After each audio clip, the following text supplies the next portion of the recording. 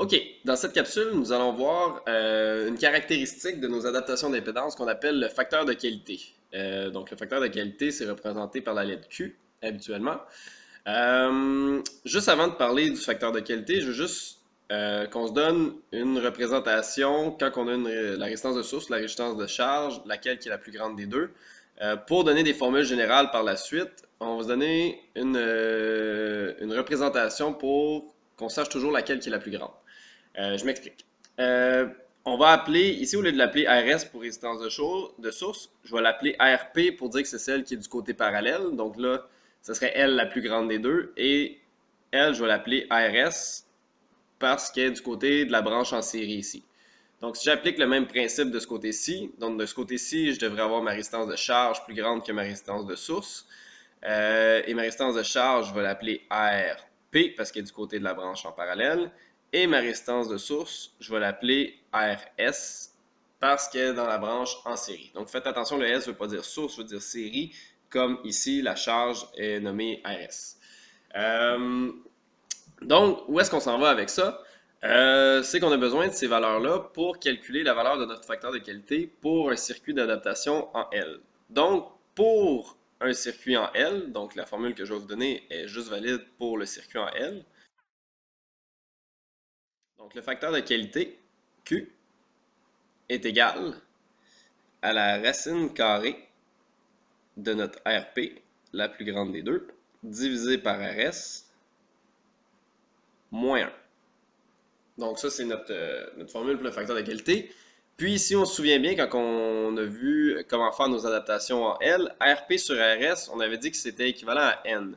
Donc on peut aussi dire que cette équation-là, c'est la même chose que racine de seulement N moins 1, N étant le rapport RP sur RS. Si vous l'avez déjà calculé pour calculer votre circuit en L, bien vous êtes capable facilement de retrouver le facteur de qualité de votre circuit en L. Bon, maintenant, c'est bien beau d'avoir une valeur de facteur de qualité, mais ça fait quoi dans la vie, le facteur de qualité? Ça nous donne quoi comme information? Ça va nous dire sur quelle largeur de bande notre adaptation d'impédance va être valide.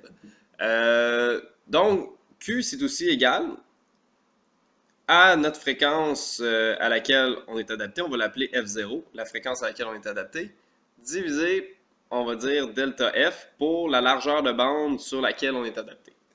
Donc, il y a plusieurs choses qu'on peut remarquer à partir de cette formule-là, en fait, de ces deux formules-là. Première chose à remarquer, pour un circuit d'adaptation en L, le facteur de qualité dépend seulement de la résistance de source et de la résistance de charge. Donc, j'ai aucun contrôle sur le facteur de qualité, ça dépend juste de la source et la charge, lesquelles que j'essaie d'adapter ensemble. Donc, je ne pourrais pas décider la largeur de bande sur laquelle je vais être adapté. Je peux choisir la fréquence centrale, mais je ne pourrais pas choisir la largeur de bande sur laquelle je suis adapté. Deuxième chose que je peux remarquer, c'est la relation entre le facteur de qualité Q et la largeur de bande sur laquelle je vais être adapté. Donc, plus le Q est grand, plus ma largeur de bande sur laquelle je vais être adapté doit être petite. Et inversement, plus le Q va être petit, plus ma largeur de bande sur laquelle je vais être adapté va être grande. En effet, pour que quand Q augmente, la fraction ici doit augmenter, donc le dénominateur doit diminuer si le numérateur reste constant.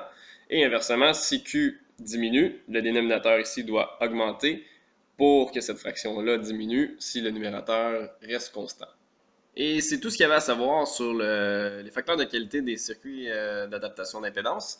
On va voir plus tard qu'avec le circuit en pi, on va pouvoir avoir un contrôle sur le facteur de qualité, donc sur la largeur de bande de notre adaptation, mais ça va faire l'objet d'une prochaine capsule. Donc merci, à la prochaine capsule!